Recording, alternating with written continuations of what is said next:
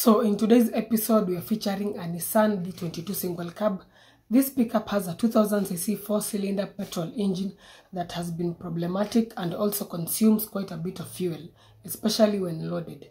So what the owner decided to do is just install a diesel engine, a 2.7-liter Nissan non-turbo engine, which is going to be more efficient and torquey as well.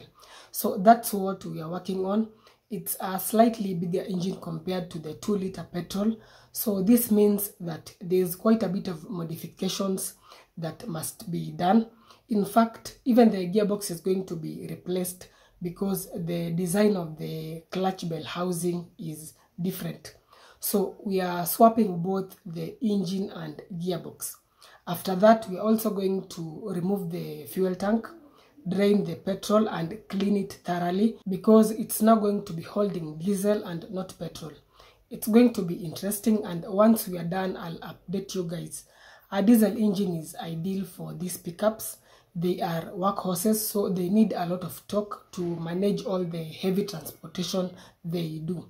Something else is that they have to be fuel efficient, and it's only a diesel engine that can tick those two important boxes.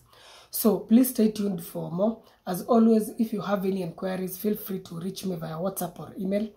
That's it for today. Stay safe, drive and ride safe, and see you in the next one.